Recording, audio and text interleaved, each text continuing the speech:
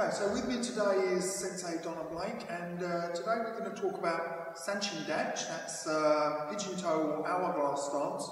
Now, this stance is one of the fundamental stances of Goju Ryu karate, and we also use it in Goju, and of course it's used in a lot of other styles as well. And it's a stance, to be honest, which is more contentious than any other stance. It's a stance that the most people have different opinions on how you should form it. So I'll show you how we form it in GKR. First of all, from the front, so if you just want to form Sanchin, please, Donna.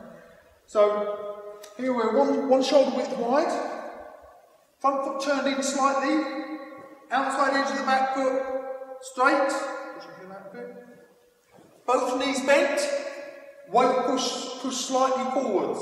Okay, now if I get Donna to, now before I go any further, actually it's commonly misunderstood that when we say bend the legs, especially a lot of people call this a groin protecting stance, that they erroneously bring their knees in together and touch like that. They think it's a groin protecting stance by catching their knees, which is nonsense, okay? So now if you turn this way, now as you can see here, don't you want your toes up there? Okay. The weighting here is slightly forwards.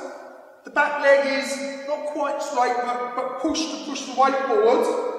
Hips are rolled up, so if this is the plane of the hips, they're rolled up slightly here to tuck the tailbone in. And one thing here Sensei Donna needs to do is just soften her chest. Now, Steve Rowe taught me about softening the chest rather than pushing the shoulders. And what that does is causes a slight straightening of the back here. And turning back the front, please. This stance is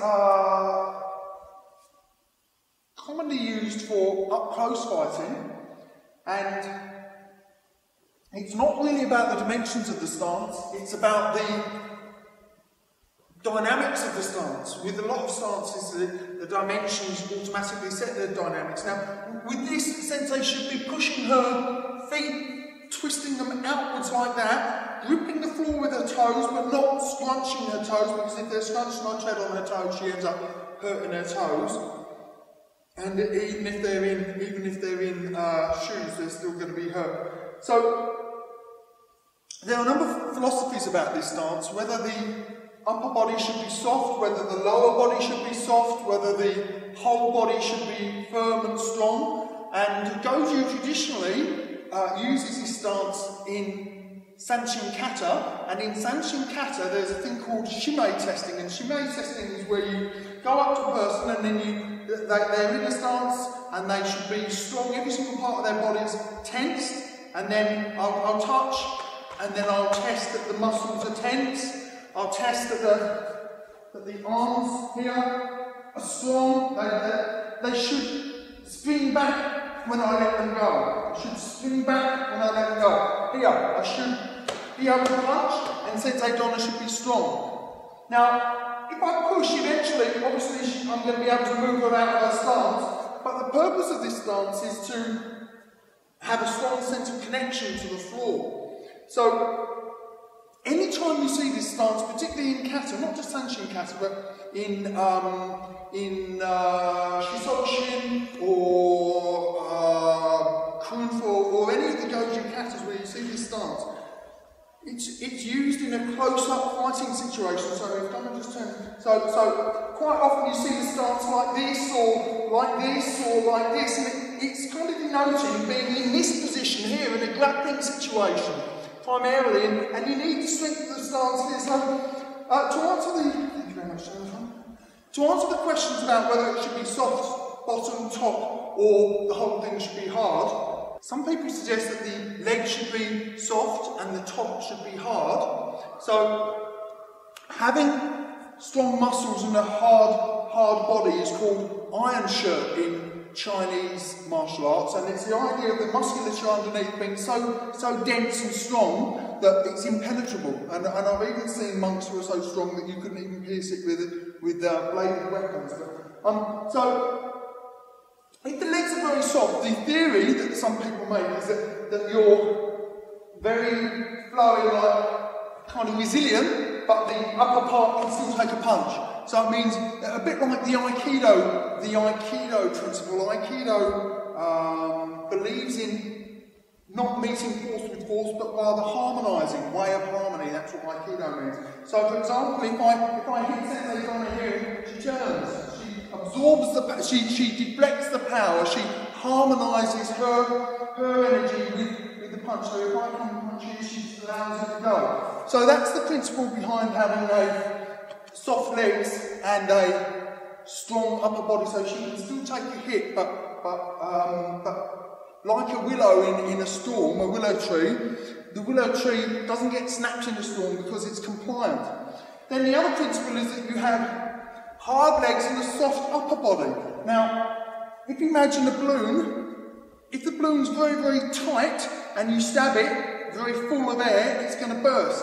If the balloon's very, very soft, you know, like a week after Christmas, and you hit it with a knife, it's not going to burst so easily. So the principle here is that if you're very soft, again, that compliance, that softness, there's nothing to resist against.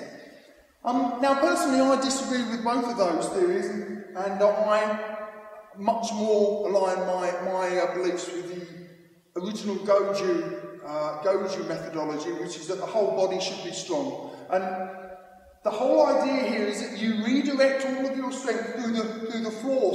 So when you get hit, the energy of the blow drops back down into the floor. So you're strongly connected to the floor, and it's more of a principle of an oak tree. You know, there's two ways that you could resist a hurricane. There's to be very, very strong and have good roots, or there's to be very, very pliant and blow around. And I think that this stance is more the oak tree philosophy than the willow tree philosophy. So here, Sensei Donna's got very, very hard legs, and every bit of her structure is absolutely strong. Hips rolled up, okay, arms in, strong, here. So now, if I hit her, she's really strong, and it just kind of, it's a connection to the floor. That's why it's very important to have the forward weighting in this stance, because that's what redirects the force of energy here back down her leg. When she moves forwards, traditionally there's a strong suriashi, which is a sliding footwork. This suriashi actually came from, that's a second please. Suriashi actually came from old Japan. It was actually fashionable in the late 1800s, I believe, and it was this way of walking. Both men and women used to do it. If I just do it here, this kind of sliding motion, suriashi, and with that is this circling motion as well. Now, I would call that mawashi-ashi, but you know, perhaps some people still call that suriashi as well. So, as we move here, we circle the feet in and out. And again, there are opinions about whether or not you should turn that front foot first so that you can pull or whatever. But the important thing here is that as you walk forwards, the really important thing is not only do you have this sliding motion here, but most important that you pull with the front foot, you don't push with the back foot.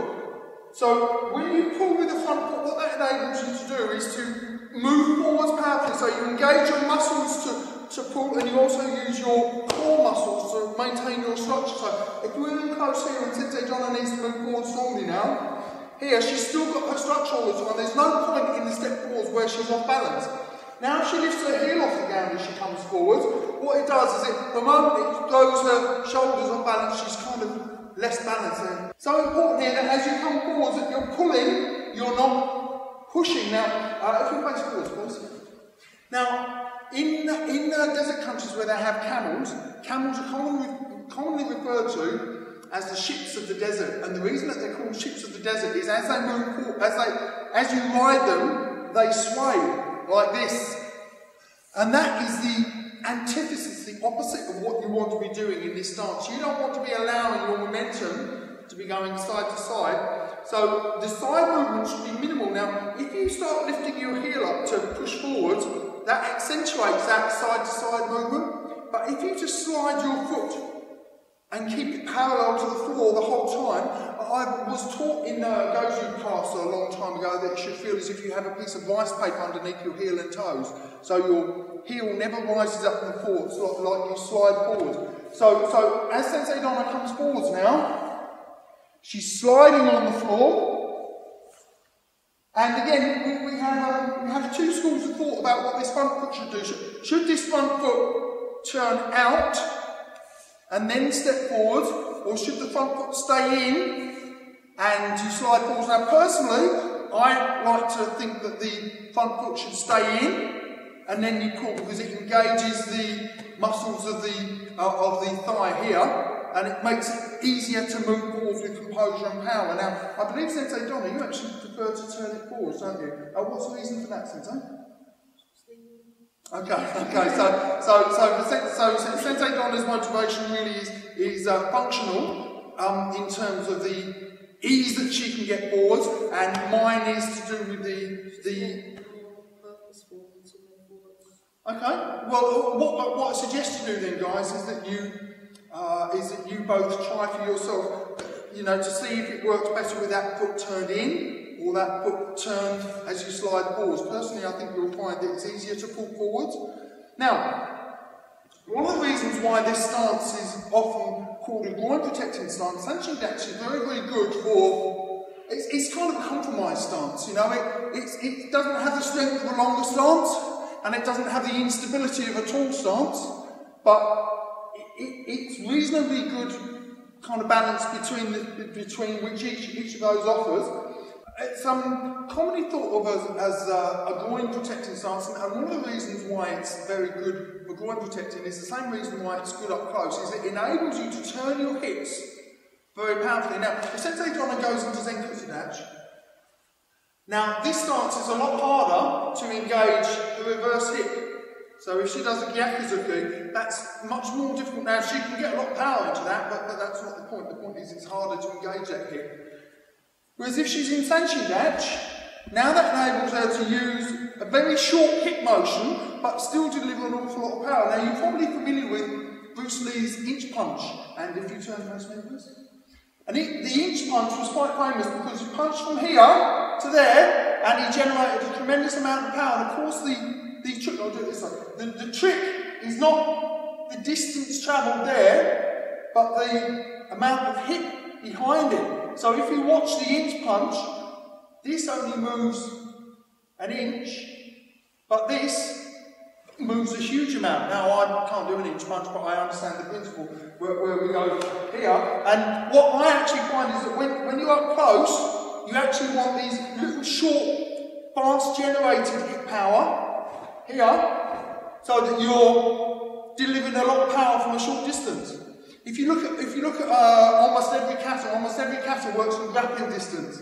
Okay, so Sanchin or Kurunfa, okay, they all work from up close. Even though karate we like to think that we're going to fight from here, but fights happen here in real life. So the ability to generate a lot of power from up close is very important, and that's one of the primary benefits, I think, of Sanchin. That not only is it very rooted, relatively rooted, but it enables you to generate a tremendous amount of power from up close by use of these small, fast hip actions.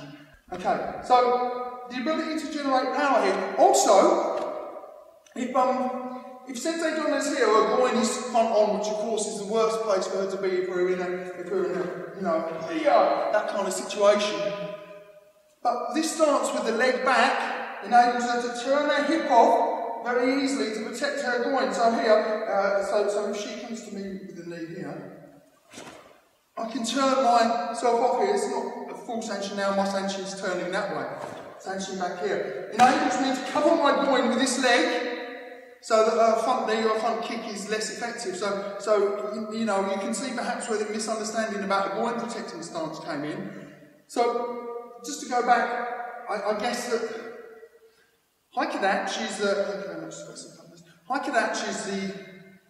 the perfect stance for Renzuki, alternating punching. But it's not the perfect stance to get maximum power behind either punch, because it's not fully maximising the hips. So to do that, you need a one-sided stance. So if you step back into Sanchin dachi now.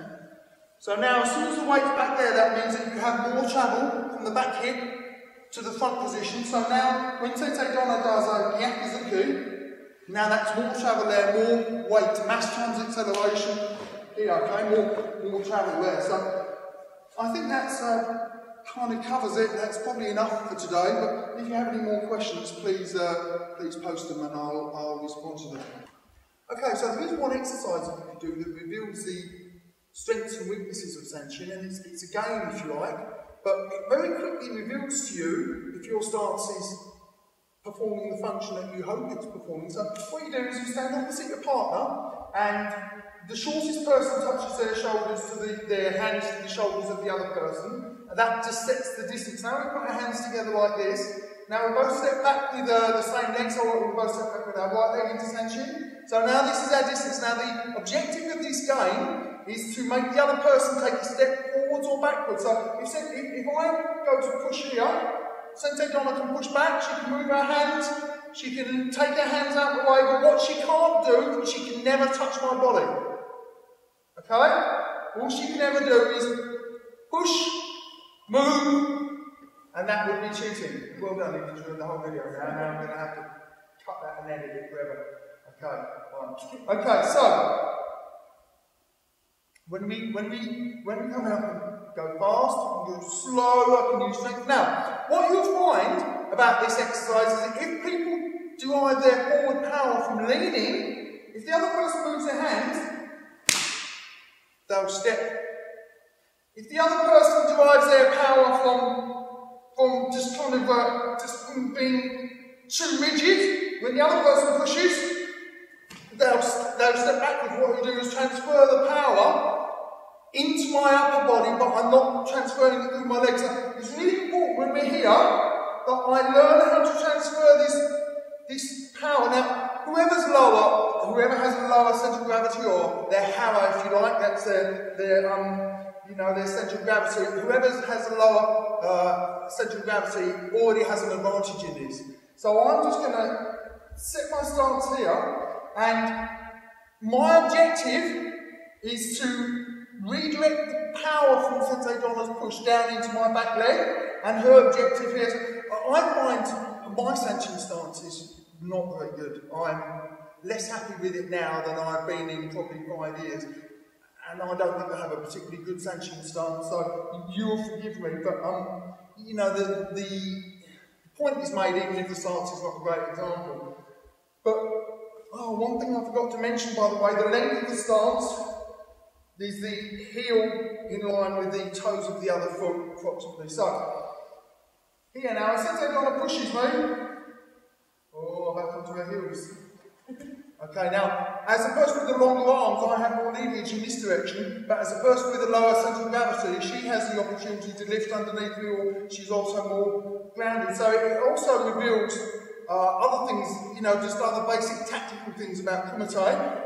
For example, if you're throwing, the person with the lowest central gravity wins. For example, if you're striking, the person with the longest limb reach has the advantage. So here, now, so if we just play for a minute. Okay, that was long arm advantage. Put too much effort into it. Okay, as I pushed, she pushed, and that's kind of a bit like to bull elephants just bashing heads.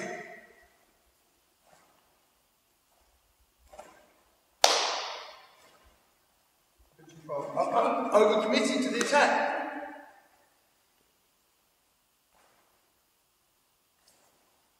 Too rigid in the legs.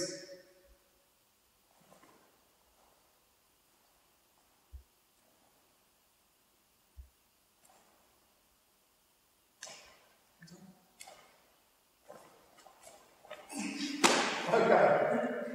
I think Sensei Donna has been kind to me there, because it's my video, but the fact is that it's very, very revealing of your stance, and what you'll find is as soon as you break the posture, then you're at a big disadvantage. As soon as you overcommit, you're at a big disadvantage. Okay, good, thank you. Hey guys, thanks for watching. Hope you enjoyed the video. If you did, please take the time to rate and comment, and it would mean a lot to me if you would subscribe. Thank you.